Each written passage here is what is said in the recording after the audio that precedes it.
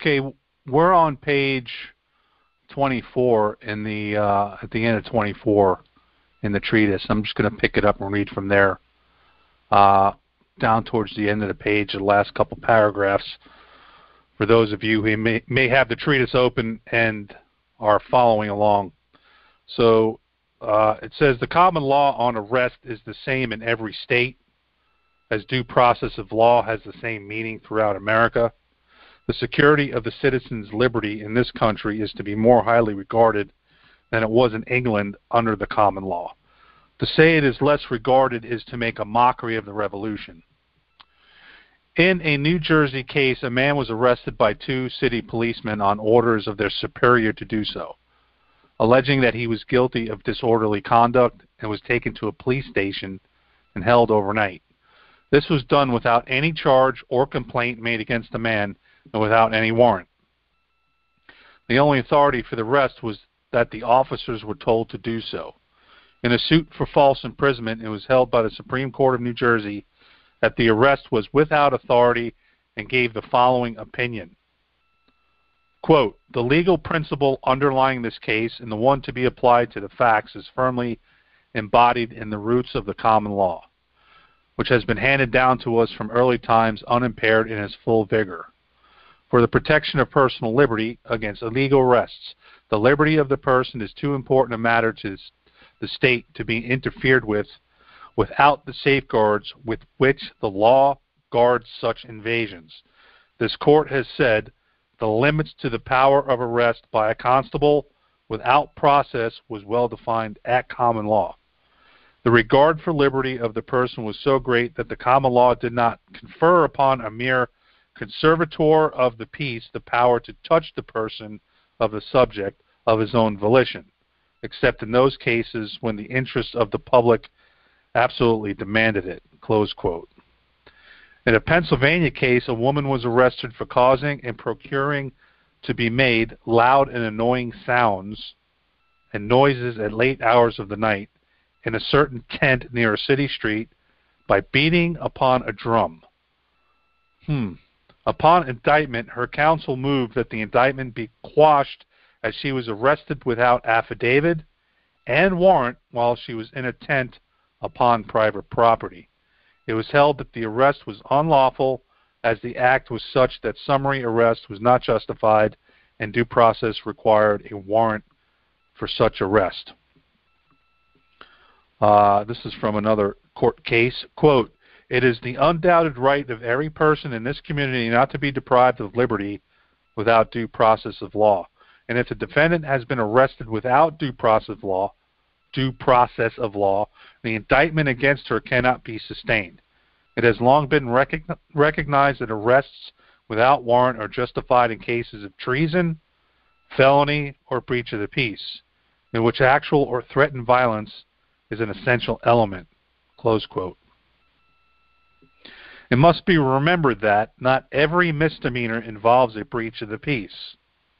Under the common law, acts that were malum per se, that is, wrong or unlawful by their nature, were often felonies or breaches of the peace, subject to arrest without warrant. But that is not the law for an act that was only malum prohibitum, being made unlawful only by statute, and without such enactment were otherwise innocent acts.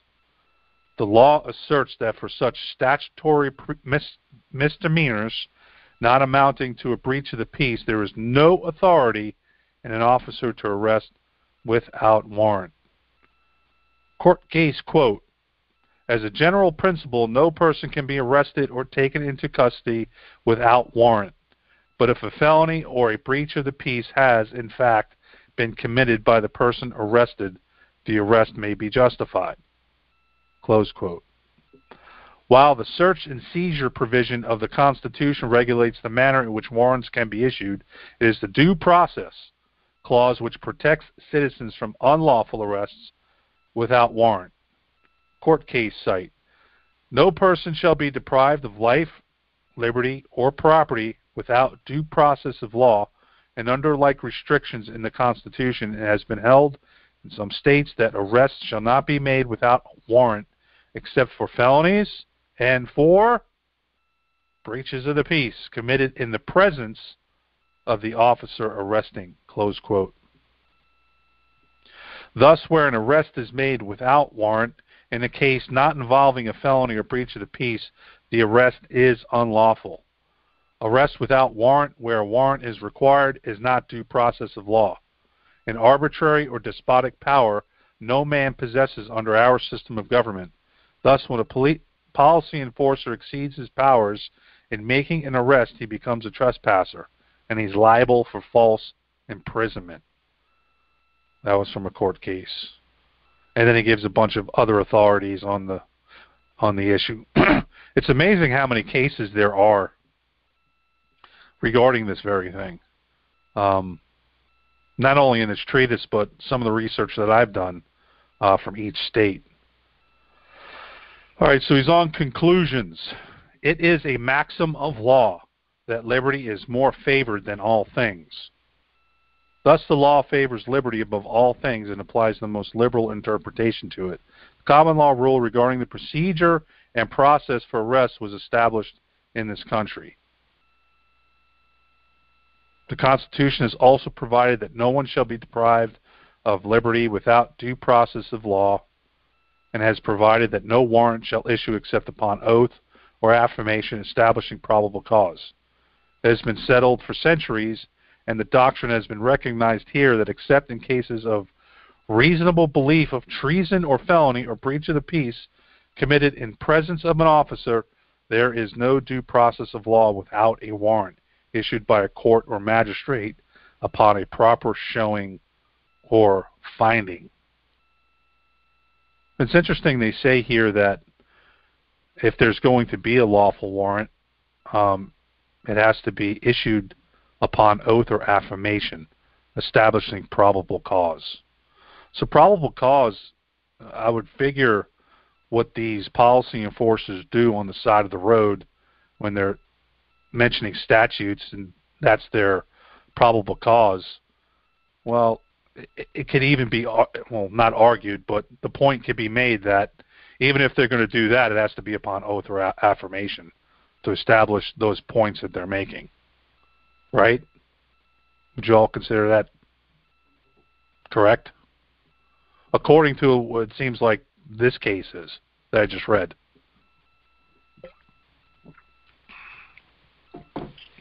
So that's a good thing to know. Yeah, that's where they created a hole and drive a truck through it right there, is this sworn affidavit. Because where we saw it in Chris's arrest it said affidavit in support of a complaint. That affidavit has to be the man or woman coming forward who says you do wrong. And it's malum per se, not prohibitum. Has to be malum per se. It has to be not just an act that's prohibited. You don't need an oath or affirmation that a prohibited act, that i.e. a statute, was violated. You need an affirmation, a sworn statement that it was a wrong had been committed, an actual,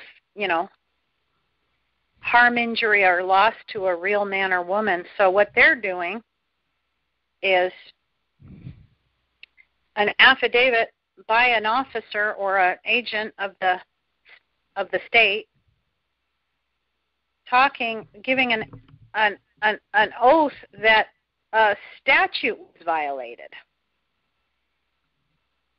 That's not law, that's color of law. Right.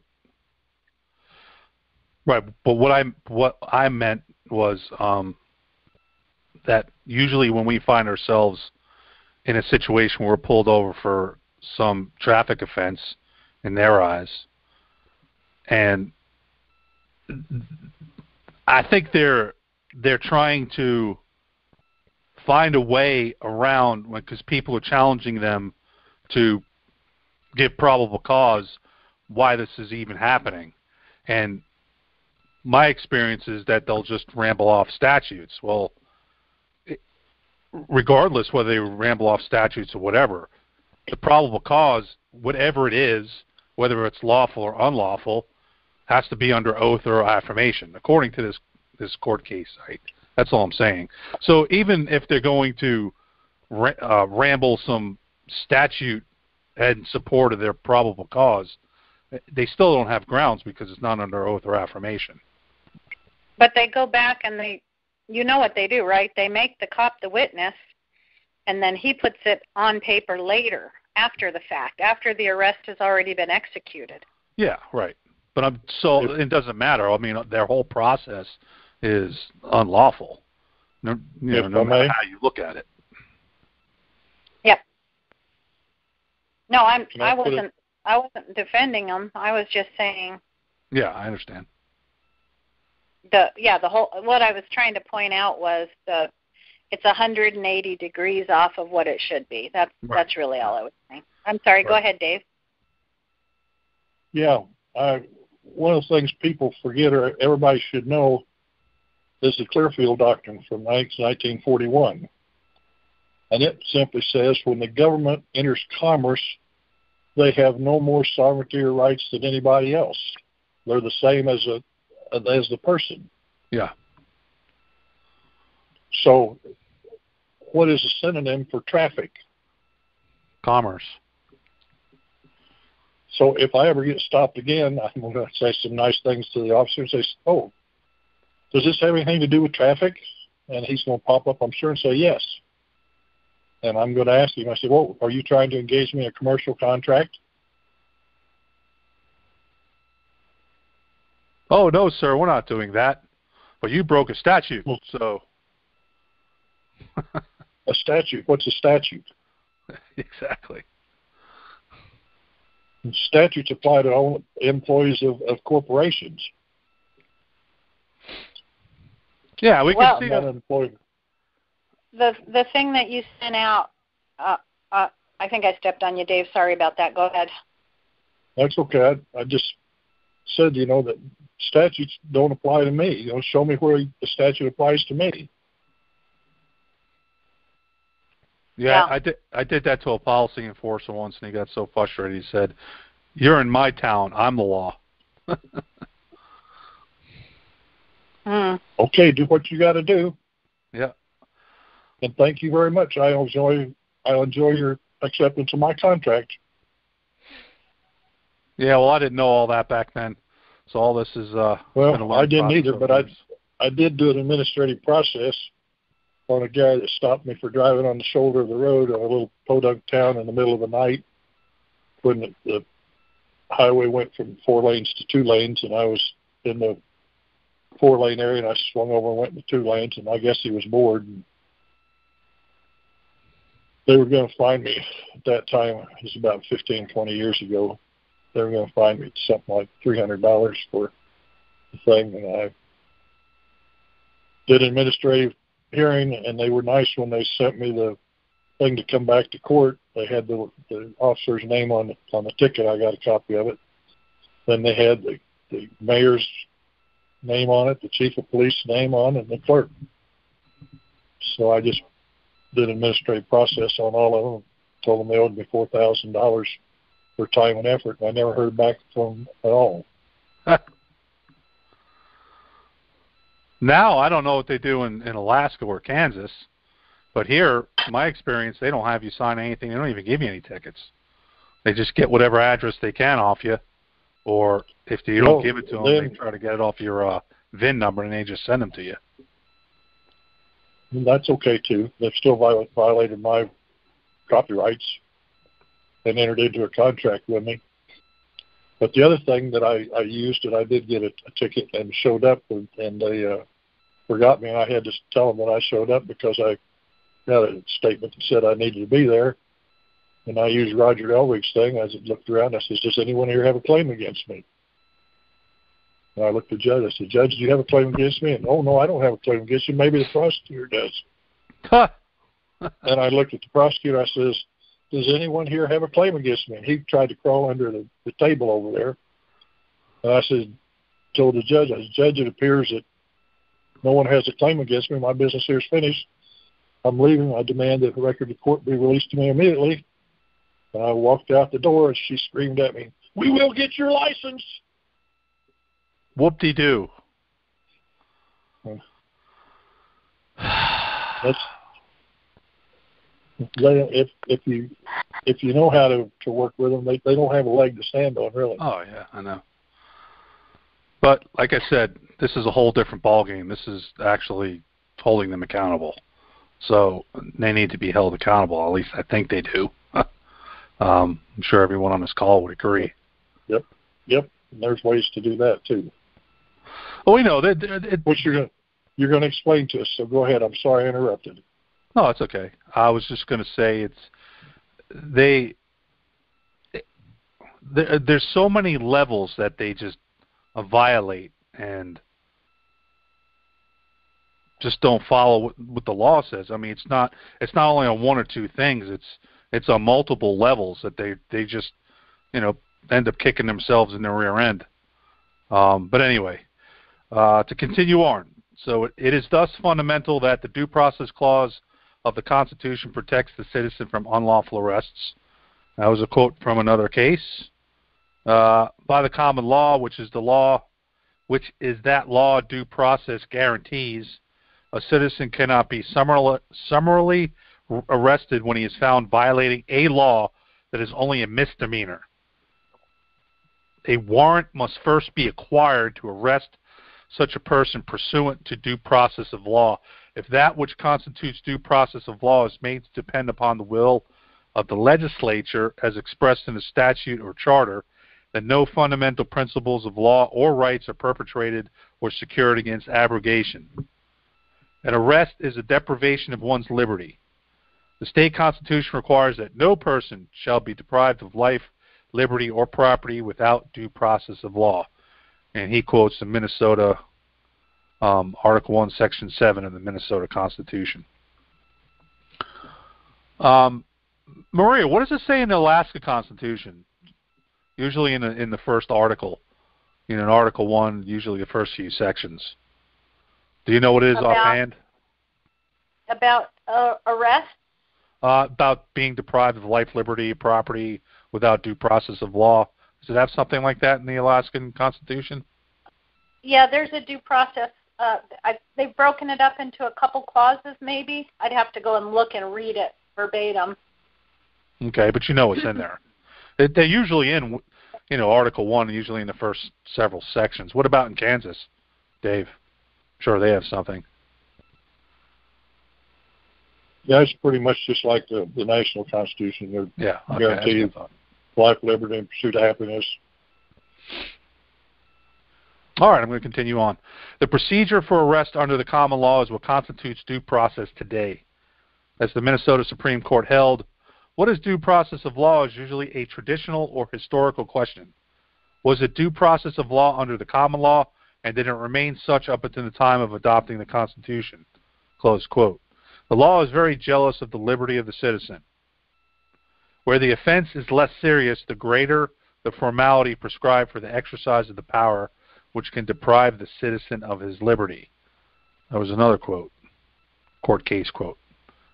The citizen cannot be summarily deprived of his liberty because of his infraction of some ordinance or statute, unless at common law he was liable to arrest.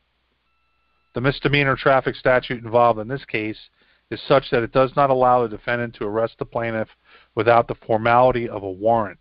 Therefore, the defendant is guilty of false imprisonment for arresting the plaintiff without authority of law. The foregoing proves that the common law surrounding arrest was always recognized in this country and is thus the requirement for due process in depriving the plaintiff of his liberty. It is the law of the land. As such, these principles are constitutional mandates and cannot be abrogated by mere statutes. And it says, respectfully submitted and stated juris et de jure by, I think, his name and address. Does anybody know what juris et de jure means?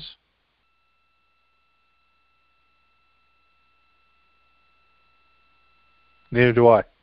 I didn't look it up. It's got something with law.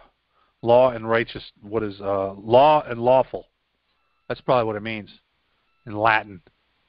Juris meaning law. I don't know if et is de jure is lawful. Correct? By law. Yeah, of law. Of law. Yeah. Where are we? What page?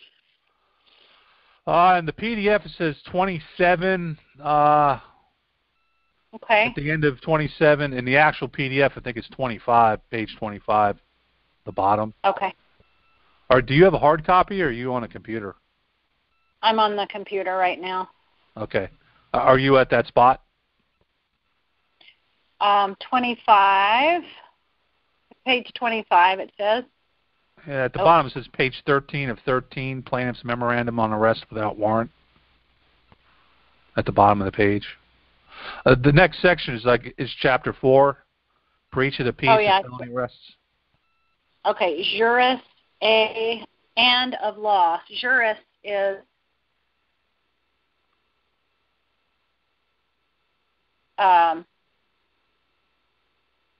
jurisdiction is the... Maybe it's law and of law. Law and of law, yeah.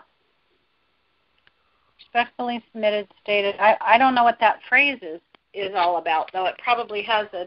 I'll have to look and see if I can find it. Let me do a quick search here. Let me break out a page on the internet. Good old internet. Juris et de jure. A phrase employed to denote conclusive presumptions of law which cannot be rebutted by evidence. The words signify of law and from law. You were close there, Maria. That only of counts law in and from law. Yeah, but close only counts in horseshoes and hand grenades, right? Yeah. Yeah. Here's another one. It says of law and of right.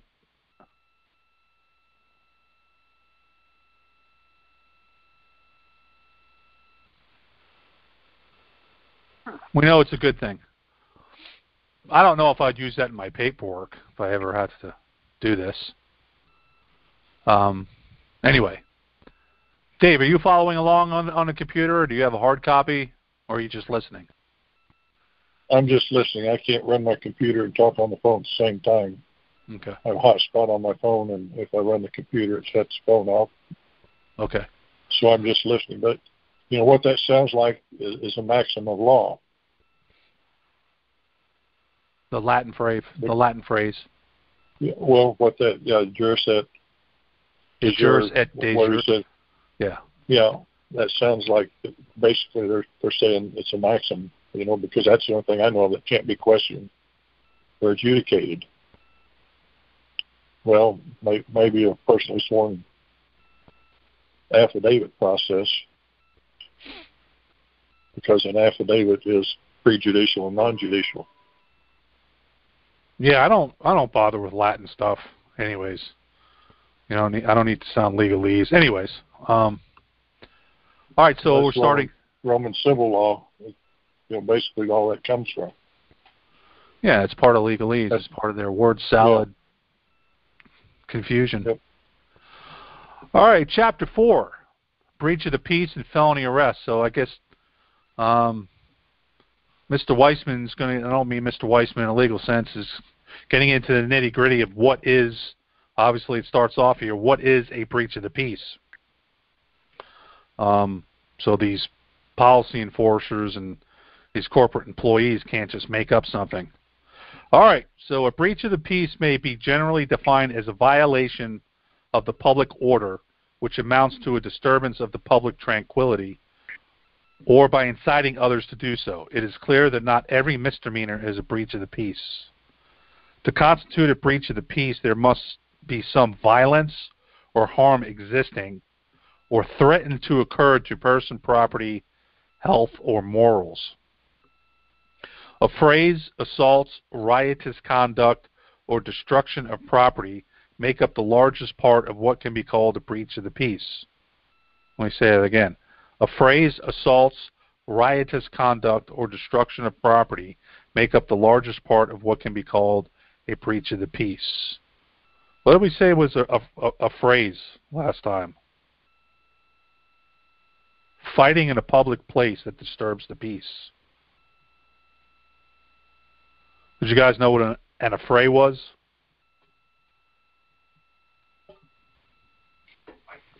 Yep. Just from reading this. Yeah. A phrase kind of like a ruckus. Yeah, I just looked it up. It's disorderly conduct. Yeah. And I'd say probably what happened on January 6th was more of a fray than an insurrection. That's neither here nor there. All right, continuing on. Thus, in the majority of cases of breach of peace, some actual violence is present. In some states, there has been attempts to expand the meaning of breach of peace to include all indictable misdemeanors. But this, it must be confessed, is doing serious violence to a simple expression, easily and well understood. Some of the types of breaches of the peace are described as follows.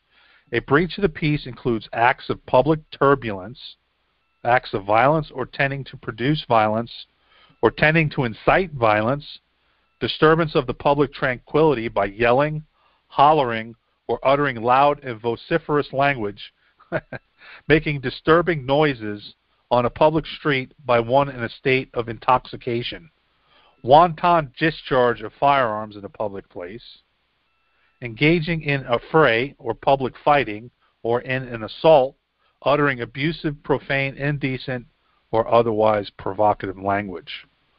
That's pretty distinct. In discussing what constitutes a breach of the peace, the Supreme Court of North Carolina held, a breach of the peace is a public offense done by violence, or one causing or likely to cause an immediate disturbance of public order. Breaches of the peace are acts which are malum in se, being wrongful or evil by their nature. Thus, acts which are malum prohibita are those acts made wrong merely by a statute, cannot be classed as a breach of the peace. So there's a difference between malum in se and malum prohibita. I guess malum in se has got to do with breaking the law, which malum prohibita is dealing with statutes. So if it's breaking a statute, it cannot be classed as breach of the peace. That's interesting. Those acts. Malum in se is obviously, I always say malum per se, but I guess it's in se. In and of itself, it's wrong. But malum prohibita is just prohibited acts. So yeah, statute. It's good to know. Those acts which constitute a breach of peace have been settled throughout the course of the common law. The legislature cannot declare any act they choose to be a breach of the peace. The nature of the act determines if it fits the common law definition of a breach of the peace. The acts that are only malum prohibita include liquor prohibition laws, traffic laws, labor laws, health laws, food laws, building codes and zoning ordinances, safety acts, game laws, and very many other police regulations. Without a statute, most of the acts constituting these offenses would be innocent acts. Yeah, you know, it's scripture in Psalm 94:20. How shall the throne of iniquity have fellowship with thee, seeing you frame mischief by a law? That's what statutes are. They're just framing mischief, making criminals out of everybody. All right, we continue on. A parade on the street is not of itself a breach of the peace, though it could constitute one. The carrying of arms in a quiet, peaceable, and orderly manner concealed on or about the person is not a breach of the peace. Nor does such an act of itself tend to a breach of the peace. A mere trespass is not a breach of the peace and does not impose criminal liability upon the wrongdoer. Driving an automobile while intoxicated constitutes a breach of peace. Indecent exposure is where one is walking in public naked or nearly naked, or in indecent dress is disruptive of the morals of society and constitutes a breach of the peace. Blasphemy of Christ or Christianity in public is a breach of the peace. Huh. Interesting. Wow. A lot of people could be litigated against on just that alone. A mere violation of public decorum or penal law does not constitute a breach of peace.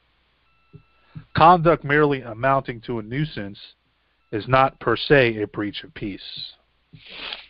The sale of 15 dynamite caps to a 15-year-old boy did not constitute a breach of peace. A theft is not in its nature a breach of the peace.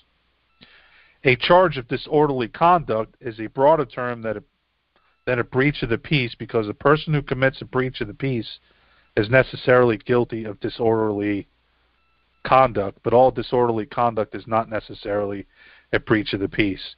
Now, all these things that I'm reading, he's gotten from a bunch of court cases. Obviously, Maria, you can see down there at the bottom of the page as footnotes. Breach of the peace is a common law offense, but is not in itself a specific offense. Thus, in a charge or indictment, the specific offense must be specified. Arrest for breach of the peace. In the struggle for government to claim and exercise greater powers of arrest, it has unlawfully attempted to apply the common law rule for breach of peace arrest to all misdemeanors. The general rule of law under the common law for the arrest of misdemeanor offenses amounting to a breach of the peace is stated as follows. In cases of misdemeanor, a peace officer, like a private person, has a common law no power of arresting without a warrant, except when a breach of the peace has been committed in his presence, or there's reasonable ground for supposing that a breach of peace is about to be committed or renewed in his presence. An arrest can only be made to suppress and prevent the breach of peace, and if the act ceases, there's no longer justification for the arrest without warrant. Court case quote, a constable cannot arrest but when he sees an actual breach of peace, and if the affray be over, he cannot arrest. And where a breach of the peace has been committed and was over, the constable must proceed in the same way as any other person, namely by obtaining a warrant from a magistrate. So the arrest is only temporary, according to these court case quotes. The rule for arrest without warrant involving misdemeanors was stated in an article in the Michigan Law Review as follows.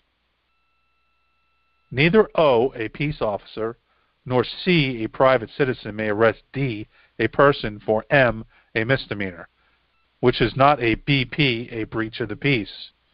In regards to this rule, it was stated, another court case, quote, neither an officer nor a citizen may arrest for a misdemeanor which does not amount to a breach of the peace, even though it occurs in his presence.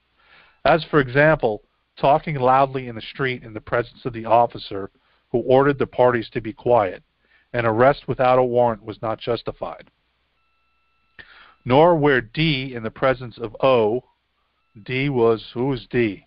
D was a person in the presence of the officer, was turning toward the wall for a particular purpose of relief in the street, or where he was disturbing a public meeting, or obstructing the free passage across a bridge, or refusing to move on a sidewalk, at the request of an officer, or fraudulently substituting a smaller for a larger check, or fraudulently evading payment of a railroad fare, or maintaining a billboard on a sidewalk, or insulting the head of the house in the presence of his family, or assembling to witness a Sunday ball game or a movie show.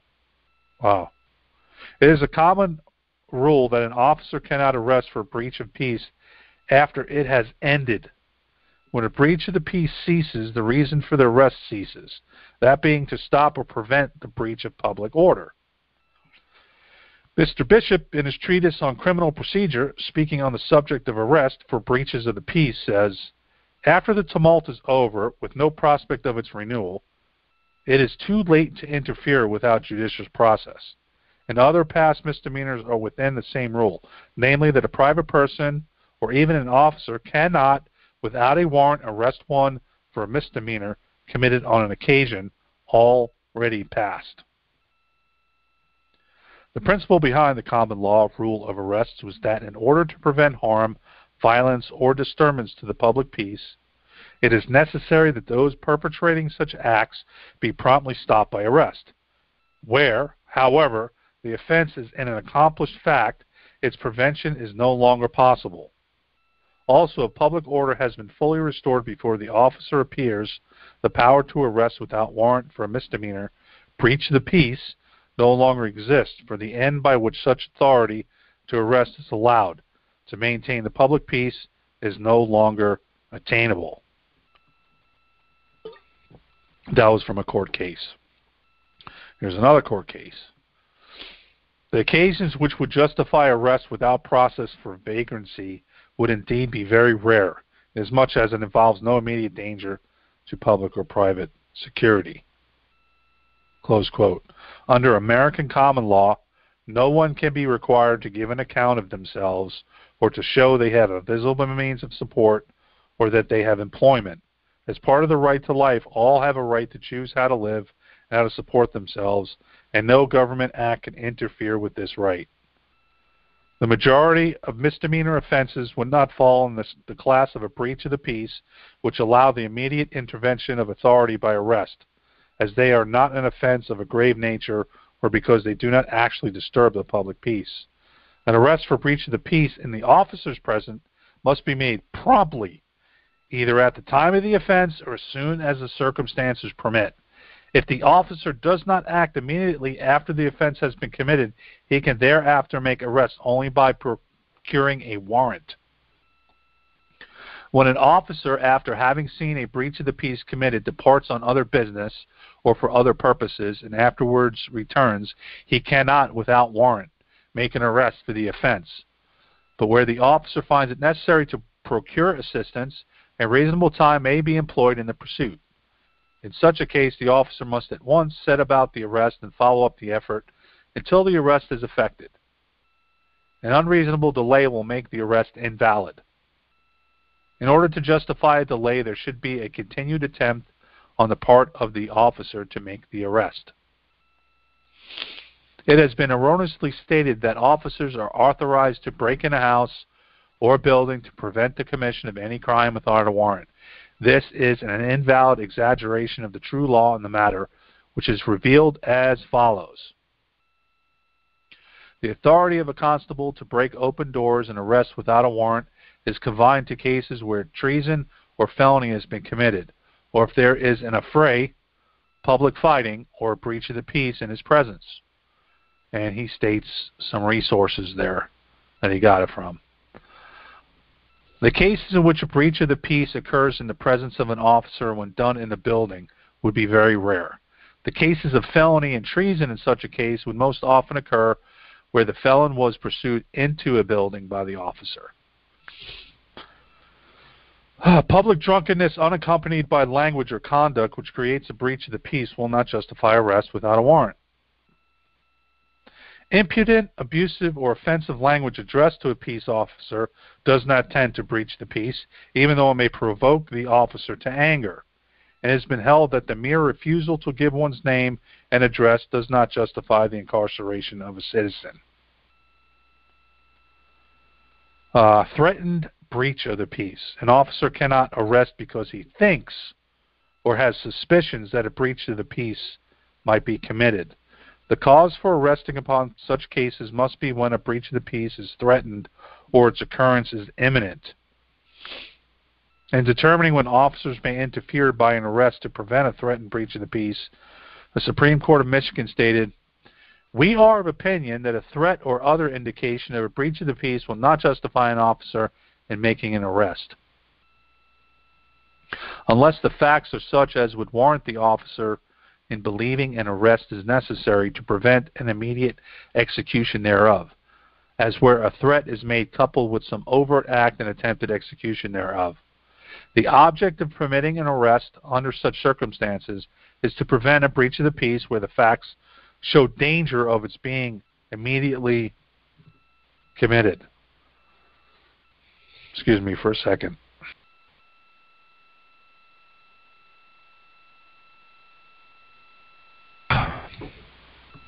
I'm back. Thus, the interposition of the officer in a threatened breach of the peace is not for the purpose of an arrest, but to prevent a disturbance of breach of the peace under a present menace of violence. Court case cite, quote, the courts are almost unanimous in their holdings that a threatened breach of the peace will not justify an arrest without warrant, unless the facts are such as would warrant the officer in believing an arrest necessary to prevent an immediate execution thereof, as where the threat is made coupled with some overt act and attempted execution thereof. In such cases, the officer need not wait until the offense is actually committed. The guideline then for making arrests on what is to be called a threatened breach of the peace is when the conditions are such that the threatened breach of peace is imminent and that it is obvious to the average person that it is going to occur, as held by the Supreme Court of North Carolina. Quote, we think a breach of the peace is threatened if the offending person's conduct under the surrounding facts and circumstances is such as reasonable, justifies a belief that the perpetration of an offense amounting to a breach of the peace is imminent. Close quote. Since the nature of most breaches of the peace is such that cause violence to person or property, the acts which constitute them are apparent, so that no one could readily see or hear them occurring. It is said a breach of peace is committed in one's presence when by the use of his senses he knows of its commission by the person about to be arrested. Thus an arrest for a breach of the peace may be made when one's senses afford him knowledge that it is being committed, whether through sight, hearing, or other senses. Close quote. An arrest for a breach of the peace cannot be made on suspicion or mere belief. Court case cite, quote, an arrest for a breach of the peace cannot be justified merely upon belief or suspicion existing in the mind of the officer, but where the actions of the person and the surrounding circumstances are such as to indicate a threatened breach of the peace, the arrest may be lawfully made. Close quote. It is thus said that an officer cannot arrest for a misdemeanor or a breach of the peace based solely upon information from another or suspicion without a warrant. In no case could advice or information given after the arrest was made justify the arrest. Likewise, an arrest cannot be made for one purpose and justify for another. I think I'm going to end there because the next part, it gets into conditions of felony arrests. So it just, well, you know what? Actually, I will read it because I thought it went longer. It's just a little bit longer than Chapter 5 starts, so I'll just read this short section, and then we'll call it a night. Conditions of felony arrests. It was regarded under the common law to be a right and a duty for a citizen to arrest one he sees committing a felony without a warrant, as stated by Justice Platt. All persons, whatever, who are present when a felony is committed or dangerous wound is given are bound to apprehend the offenders. To arrest a person for a felony not witnessed by the officer, he must be able to conclude from the facts then existing that a certain person did commit the felony, so that any prudent person would be led to believe likewise. An arrest for felony based upon suspicion, belief, or rumor can never be justified for any cause whatsoever. Not even by a warrant can such an arrest be lawful. Court case cite, quote, where there is a felony and it is passed, the officer is justified in arresting, though no offense has been committed, yet he must have had reasonable cause to suspect the one apprehended. Close quote. To allow arrest for suspicions, even in the case of felony, would make everyone susceptible to arrest who the officer might choose to believe to be a likely or possible perpetrator of the crime. Well, that goes on a lot today, doesn't it? It would be, in effect, amount to a general warrant in the hands of any officer, a concept which was found to be so abhorrent to the founding fathers of the American Revolution. All arrests for felonies not seen or witnessed by the officer or citizen making the arrest have the burden to justify the arrest. In a felony arrest by a private citizen, he must justify the arrest by showing that the felony had actually been committed and that he had reasonable grounds for believing the person arrested to be guilty. An officer is required only to show the probable cause existing for making the arrest and need not show that a felony actually occurred, though such proof could serve as a justification. In all other arrests, probable cause is not a factor in justifying an arrest without warrant. What's he saying here? Let me repeat that again. An officer is required only to show the probable cause existing for making the arrest and need not show that a felony actually occurred, though such proof could serve as a justification. In all other arrests, probable cause is not a factor in justifying an arrest without warrant. I wonder what he means by in all other arrests.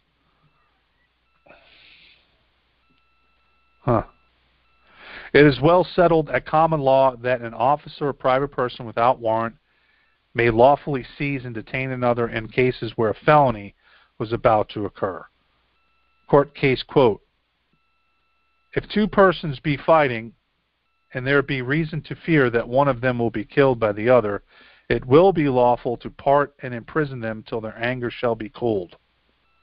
And private persons may justify breaking and entering the plaintiff's house and imprisoning his person to prevent him from murdering his wife, close quote. So that seems to be the information on breaches of the peace and felony arrests. Let's see here. Boy, we went through a lot there. It is a little bit confusing. I have to read that over again and figure out exactly what the differences are. It seems like there's a contradiction right there. Yeah. Mm-hmm. The only thing I could think of when he says in all other arrests, probable cause is not a factor in justifying an arrest without a warrant. Yeah, that's a... I don't know what he means by that. Well, the only thing I can think of is the only other arrest justifiable without a warrant is a breach of the peace committed in his presence. So he saw it, so he doesn't have probable cause. He saw it. He's a witness. I mean, I don't know. It's good to be aware of this, but I think I could be pretty confident that we're not going to find ourselves in any of these situations, committing felonies and breaches of the peace. I was thinking of the revolution that happened in the country this summer. All of these breaches of the peace were right in front of people, the fires, the tearing down of statues, the public breaches of peace. And no one went and made any arrests, but they could have. But they waited. They asked the police to do it. And the police, for some reason, whatever reason, the police wouldn't get involved. But these could have all been, properly executed under citizen arrest, because you don't need a warrant to arrest. And we're also situations. Yeah. So, I don't know. Is that something you could see yourself doing? Yeah, there is. I can. When you get the law from your state on what you are supposed to say and do when you're placing someone under citizen's arrest, it gives you a lot of confidence about how to do it. And yeah. I feel like that might have been a test to see exactly how many Americans were aware of their rights. When people are actually running roughshod and burning things down and doing all kinds of property damage, is there anyone else out there, if you have control of the policing agencies, is there anyone else out there who's empowered to do this And again, I think it's a duty that we've just lost contact with. Well, I told you I'm reading this this law on the sheriffs. Oh, yeah. Mm-hmm. And it says the sheriff can solicit the citizens, I use that loosely, to aid him in making arrests or rounding up perpetrators. Mm-hmm. It's one of the sheriff's duty of being the county keeper. That's Sure. It seems like sheriff means, according to this publication. Oh, it's interesting. The county keeper. Yeah, County keeper. The only reason the police have the right to arrest is because they've gotten it from the people. So it's another one of those things we've kind of forgotten. They don't have any rights without us, without the consent of the governed. And if they have the right, we must have given it to them. So we certainly have it as well, as long as we follow the law. Yeah. Well, I mean, that would be an interesting thing to dissect, considering we're dealing with corporations. So how much authority do they really have, considering they're just pretty much corporate security guards? Where does the line of their corporate duties end, and then the constitutional duties begin? I believe the answer is in the trust, whatever trust is being acted upon at that moment. Is there evidence for that? Yeah, you sent it to me. I'm just saying actual that's evidence. not evidence. That's not evidence. That's he's positing, yeah, isn't he? So that's not actually proof. Right. It's not proof. It's evidence, but it's not proof. Yeah. They'd have to prove on their end where they get the delegated authority to even do the things that they're doing outside of their corporate status. Well, there is a book. I do have a book by Ron McDonald that I'm going through it again to, I think I told you about it, Own It All by Means of Toxic Currency. And they talk about, I don't know if they talk about the Federal Reserve notes as being a trust, and there's split title and all that or not, but it's a really, we know that all the courts are operating in equity, and that really does explain well how that could have come to be. If it's a theory, but it fits the what we're seeing on the ground. So. Well, I've read and I heard some people, I don't remember exactly where. By the way, that link that you sent with Ronald McDonald, is that his name? Ron McDonald? Yeah, Ron McDonald, uh-huh. I just think of McDonald's when I say that name. Like the fast food restaurant. Anyways, that link that you sent, I ended up listening to that, the one that on Walls of Our Minds or something like that with Terry Dodd? Uh-huh. Yeah, but it didn't have taking standing under a beneficial public interest, did it? No. I don't remember him going over that. I know. I listened to it again later after I sent it. I have to find the other one where he's been on there about 5 times, and I thought I had them all on my own talk shoe, and I don't. So I've got to find that. But that's the only place I've ever heard it was from him, and I don't know that he gave the reference either. Well, what I was going to say was I've heard people when they go into court, they end up talking about the trust, how they end up making it a point that the judge and the prosecutor are trustees and that they're the beneficiary, and then it gets all turned around where the case gets dropped because the scheme has been exposed. I don't know how. I mean, it makes sense to me.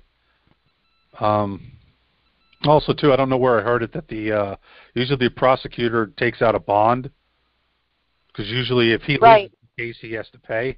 I don't remember where I heard that. That might have been on the Stop the Pirates. Because he was talking about the bid bond, payment bond, and how he grabbed the bonds before he left. It was one of the articles on Stop the Pirates. Yeah. And it was just too vague to really, you can't really implement that, but it's just, it's just a tiny piece of the puzzle in helping us, I think, to understand how the trust and how come, he does kind of describe it. Somebody was just recently describing it as, blind men trying to tell you what an elephant was like. Yeah, and I've heard that a couple of times. Yeah, so it fits, but it may not be the only thing going on. So we keep going. We keep going and trying to figure out. And to some degree, we keep experimenting.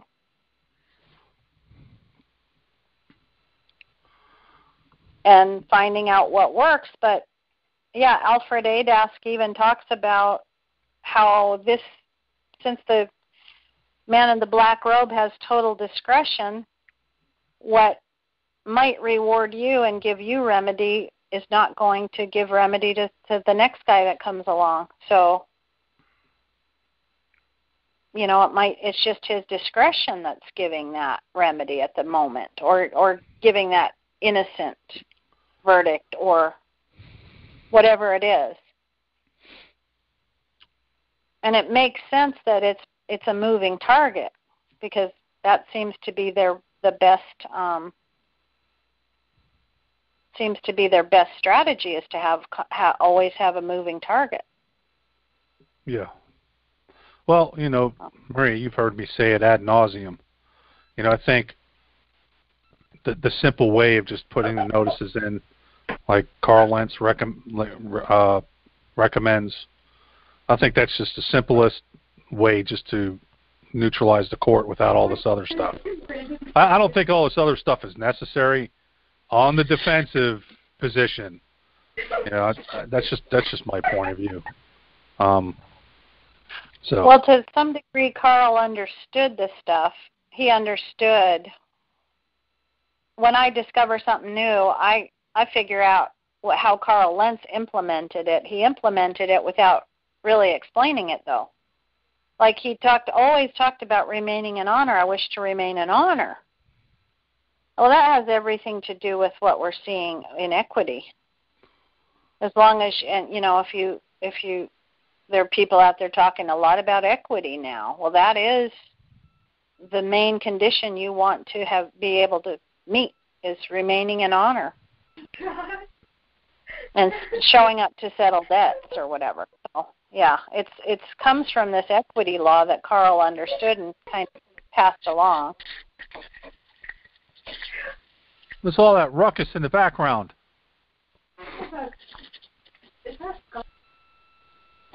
Sorry, I thought I was muted.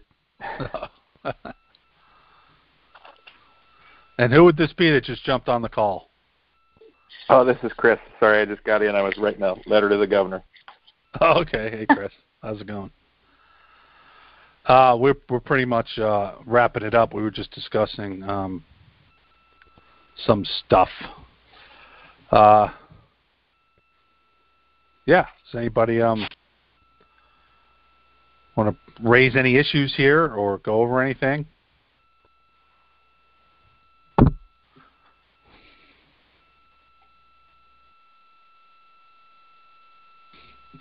So next week will be the section defenses to unlawful arrest. So this would be really good. Like I said, Chris, because you got on so late, what I'm putting together is the paperwork from this treatise that Charles A. Weisman apparently he used in his case, and just making some tweaks to it. I'm going to send it to Maria, and she could send it out, and I think it'll be a good template for people to use if they want to in their own cases. A good idea of what to do. It seems like pretty simple paperwork, a little extensive, but it seems pretty simple and straightforward. Excellent. I look forward to seeing what you get together. Yeah, it's pretty much just what he did. I just like the captioning of the paperwork. I just changed a little bit. But I know, Chris, did you go through this treatise already?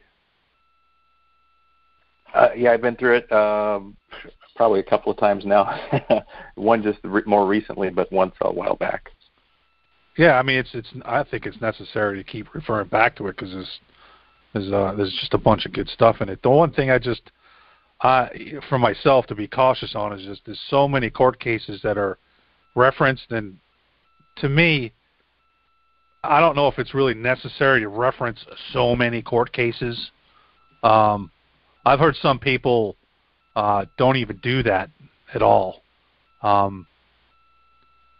and I would just warn, or to be on the cautious side is, if a court case is going to be cited in one's paperwork, we just can't copy and paste it from other paperwork. I mean, it's a matter of going through these court cases. So, Maria and Chris, have you done any research on the court cases that are cited in this treatise?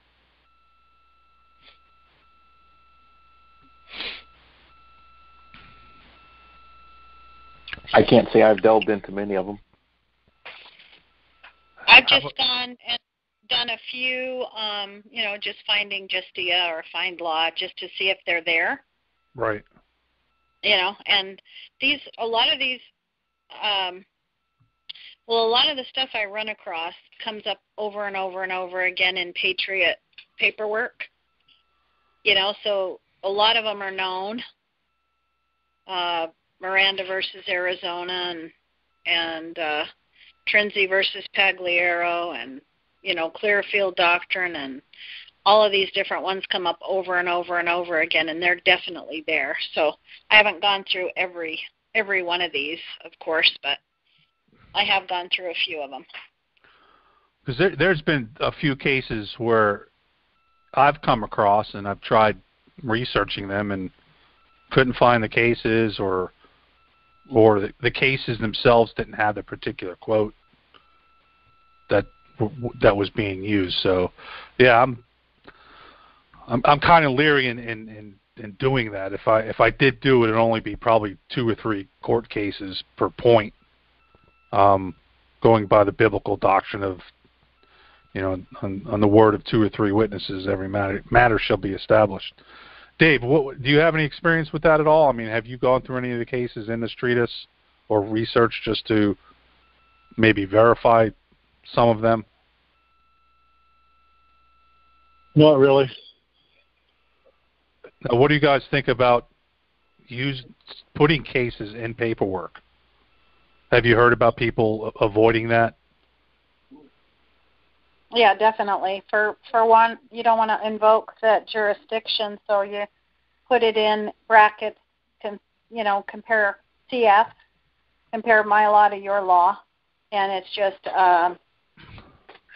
you just, like in your notices where you keep it really simple and just bring up the very concise part of the law that you want to talk about, and then if there's something that you wanted to say, this is my belief, you're basically saying this is the common law side, and I'll give you, I'll supply you with your belief too if you need me to. And that's the legal side, and you put it in brackets so you're not invoking that jurisdiction. That's what I've heard. What about putting them in exhibits? Yep, and same thing though. The exhibit, you're still putting them in brackets and not. I mean, there's a lot of stuff that Gus and Carl have done to really be clear that they're not invoking that jurisdiction. Yeah. kind of almost like tripping over yourself to make it clear. And I think a lot of that's lost on some of these folks. They don't get it. It's so simple, it's mind-boggling. Yeah, it can't be that easy. Yeah, right. Can't be that simple. Let's complicate this a little. Yeah, one sentence, that's it. Yeah, exactly. So what I learned while I was in prison was the strength and power of an affidavit.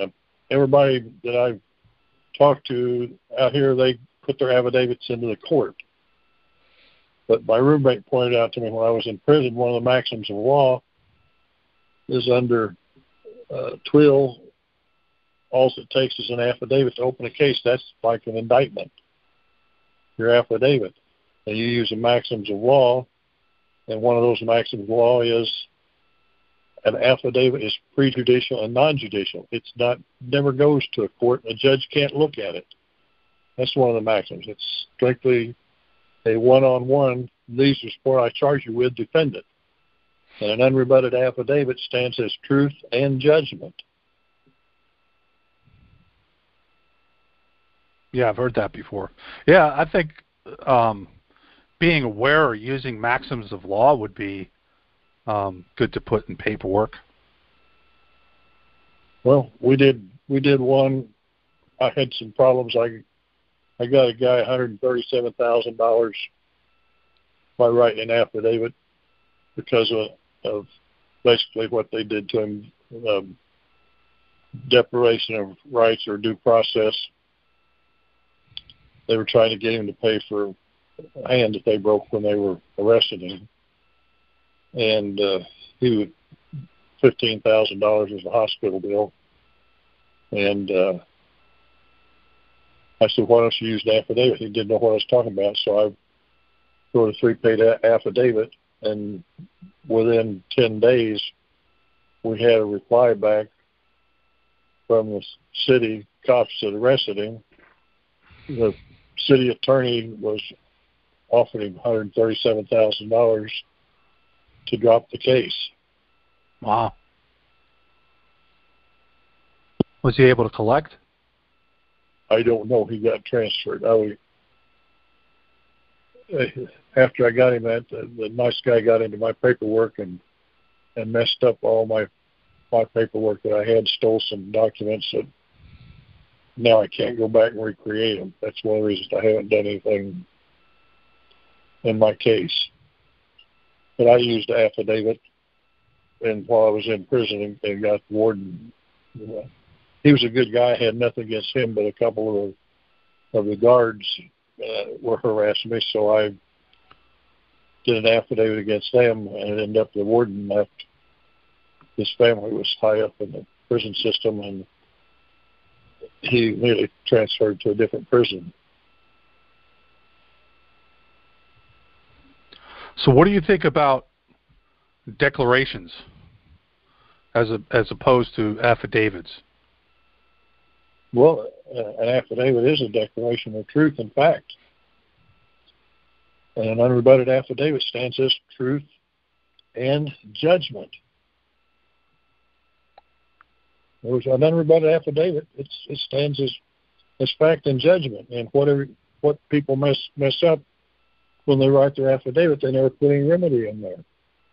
They just put the facts down, and you can put down all the facts you want. Say these people lied to me, they beat me, they cheated me, they did all this stuff, and they don't respond. So yeah, it's all true. All those are facts. But they never put down any remedy. The essence of breaking the law, first of all, you have to break a law. Secondly, there must be an injured party. Third, the injured party states their claim and restitution they demand. And fourth, you have to prove intent. And that's how you set up the affidavit,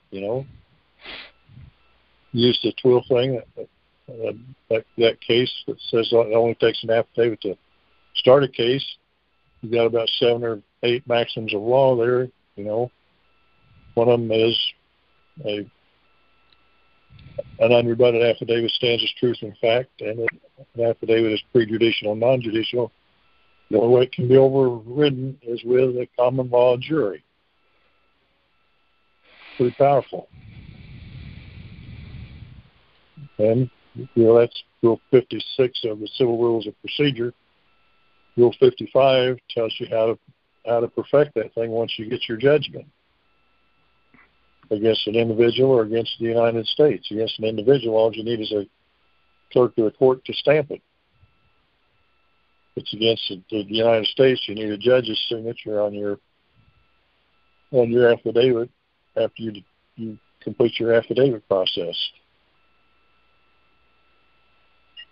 You do your original affidavit, give them 7 to 30 days to respond. When they don't, then you still have a notice of fault with right to cure. When they don't respond there, you send out notice of default and consent to judgment. Put those together, take it down to